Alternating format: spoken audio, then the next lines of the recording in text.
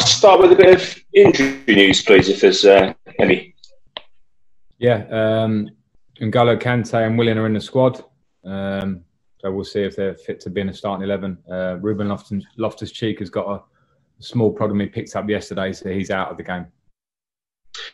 How much different is this FA Cup final going to be to all the ones that you've been involved with previously? I mean, it's happening at a different time of year. The winners won't have the trophy presented on the pitch. It's obviously no crowd, which you experienced in the semi-final. I mean, how are you all feeling about it, and how does it affect your preparations? It doesn't affect preparations. I think it still means the same thing, because a trophy or a title like this is one that either stays with you for life or you're pretty quickly forgotten if you're a losing finalist. I think that remains the same. Of course, we'd love the fans to be there. Our fans have been great for us all season. I'm sure Arsenal will say the same, and love days like this to come and support their teams. And we, obviously, as players and staff, what would it mean? Thrive on that. What would it mean for you personally to win a trophy so early in your managerial career? I mean, some managers have 30-year careers in the game, successful careers, and they don't ever lift a trophy. It'd be something special, I imagine, wouldn't it? Yeah, obviously. I mean, I would be delighted to. When you get to the final, you want to win it. Simple as that. And at this stage in my career, my first year at Chelsea, then of course I would love to do that, as you would at any time, really. But as a pretty early start for me, I suppose I would do. I mean, it's going to be difficult. It's a difficult game in front of us. Many a great manager over periods of time have not been able to win things. So I want to lean everything on it. But now we're here in the final. Of course, I want to win it, but predominantly for the club and for the players, for the work they're putting through the year. Were you a little bit surprised, like the rest of us, at the way Arsenal on how you approached the game in that regard?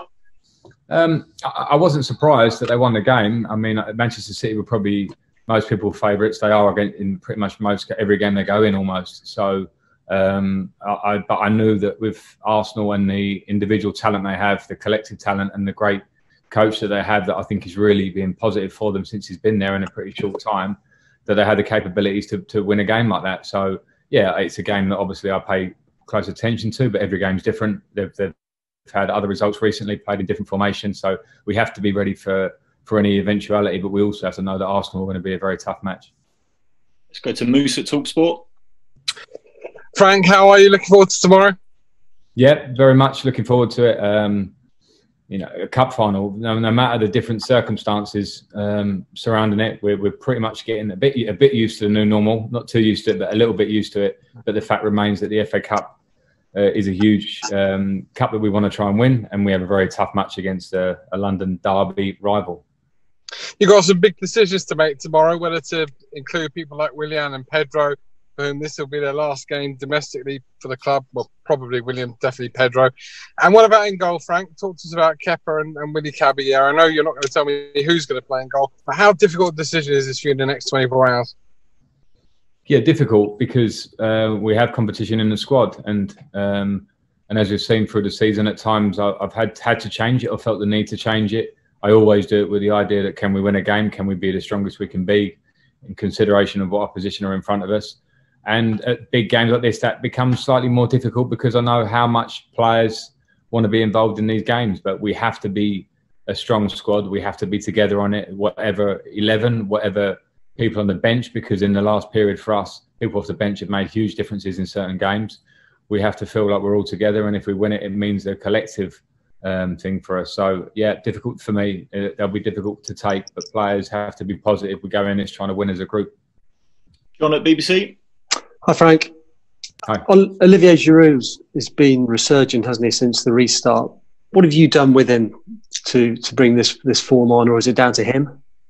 Well, it's always firstly down to the player in terms of their individual form, and all I do is try and work with the group, make sure that hopefully my message is clear as it can be, and then individually to speak with players, work with players, with strikers. They're pretty specific position, so you work on a lot of things for them in and around the box, but they also have to be very aware of how I want them to work in for the sake of the team, and that's on and off the ball. Olivier has always been fantastic at listening to information, relaying it, being a leader, being a person who's a pleasure to coach, and that he tries to take in that information. So better credit goes to him for his recent form, sure. The team is obviously still a work in progress, but how important for the development of your team could winning a trophy be for them, and the mentality of them, and what it could do for them? Well, of course, it will be a boost, because to win something like this would be great. But I think the experience of a cup final for young players is an experience anyway. I think it certainly is the case as a young player that you can improve with the more finals you play. Not everyone is so fortunate to play so many, but they do have a different feel to them. There is an extra pressure, an extra necessity to win, and that can change the face of the game and the focus on the small details. So it will be a great experience for my players, whatever. Of course, we want to win. Antoine at ITV. Just on. Perfect. Can you hear me? Hello, yes. Yeah. Okay, sorry. Frank, obviously you had a lot of success as a player. When it comes to some of the players in your squad now who would have grown up watching you win cup finals, do you have a special conversation with them, or do you keep it more broad?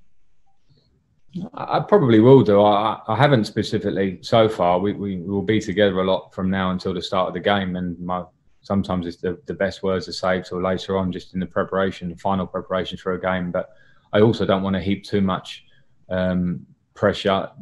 Most of the players that have been part of the squad this year have played in big Champions League games, critical FA Cup games to get here against Liverpool and Manchester United at Wembley before, and Leicester, and then they have experiences, of playing big high-level games.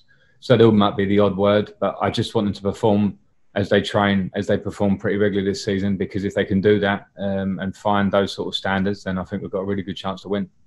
Of course, you've played in cup finals where you've had that Chelsea fan base behind you cheering you on. How weird will it be on Saturday without that? It will be strange to have no fans. We are getting used to it, and it's not to say we like it, because we want the fans back, but we have to respect current circumstances, particularly with what's happening in the last few days, and respect that in everything that we do. It is what it is as such at the moment. The fact that we're used to it means that you can focus on the important things, which is us going up against a very good team trying to win a football match. It sounds very simplistic, but that is what it is, and taking the fans away kind of actually puts a bit of a microscope on that. For us, it should do. But if you do win, then the FA Cup title can stay with you forever as an individual if you win it. So we can't be short on how important it remains, with or without fans, and we have to focus on how we approach the game. Nick at PA. Hi, Frank. Thanks for your time. Obviously, you touched on Willian's situation, still up in the air, but I imagine you've got no doubts that he will, give absolutely everything to the cause this weekend and be wanting to lift the trophy in Chelsea colours. Yeah, because I know Willian for many years now as a player and now as coach, and he's the player. And if anyone wants to see the mentality of him, it's been shown since restart. It's been fantastic for us. Been fantastic this season, but shown the right attitude. So I would expect nothing less than he's shown already, and that's Willian for you. James Ollie. Hi, Frank. It's just following on from John's question, really. We often talk about, particularly for the big clubs, the domestic cup competitions being stepping stones to maybe challenging for the Premier League, to the Champions League. You obviously won this competition 4 times. Do you see that? Is that a recognised sort of path that you can, see these domestic cup competitions as a stepping stone to go on to challenge for the bigger prizes? I don't quite see it as matter of fact, as I've been asked it quite a lot in the last couple of weeks, probably since we qualified for the final. As in, if you win this FA Cup, that means that all of a sudden all the young players will be experienced and we go on to fight for the league titles, etc. I think it's a nice boost, but it would only mean anything going forwards if we take the boost, put it in our pocket, and continue to work and improve as a club on the training pitch and how the club moves forward. So I'm not trying to play it down at that point, but I think a good club, a top club, will compete for cups and titles, league titles, pretty much every year. We did it for a long time. At the moment, in the last few years, we haven't been able to fight for that league title. So this will not mean all of a sudden we're back and in that picture, but it can be a nice, small step when you consider where we want to get to next year. Nizar? Hi, Frank. Arsenal could get into the Europa League by winning this game. Do you think that adds an extra pressure? And what's your personal admiration for Mikel Arteta and the job he's doing? Yeah, I'm not sure what pressure it adds, as in whether it becomes a positive or a negative. I think we can really focus on that. And that's their problem, as far as I'm concerned. As in a good problem, they can get into Europe via the game. And we must make sure that our mentality, whether we qualify for the Champions League or not last week, that we are not affected in any way negatively from that. This is a game that means a lot to us. It means everything to us as we go into it. So that's just where we're at. In terms of Arteta, I think he's done a really, really good job since he's been at Arsenal in a short space of time. I know that feeling. You're trying to lay down messages, repeat and try and drill things home and make relationships and see where you want the club to be taken forward. And from the outside, and it's always different from the inside, I particularly know that, but from the outside, I've got big respect for the way he's done his job. We're going to finish this section with Jerry Cox. Hi, Frank. David Luiz is a player you know well, obviously as a teammate, and you let him go this time last year. We all know, 1 week he can be brilliant, another week maybe not so good, but is that something that's in your thinking? Have you almost targeted him as a potential weak point with Arsenal? No, I certainly haven't. I look at Arsenal as a collective, and I look at the individuals within the team, and however we prepare for the game has to remain private. But what I do have for David is a real respect to the teammate that I played with in the Champions League. We won in 2012, and the bond of that group, and not just that group, but that group over those years was huge. And David was a big personality within that, a top player within that. And when I think about preparing for a game against Arsenal with David in the team, I know how good David could be and what an influence he'll have on their team. So I look at him in that way, absolutely.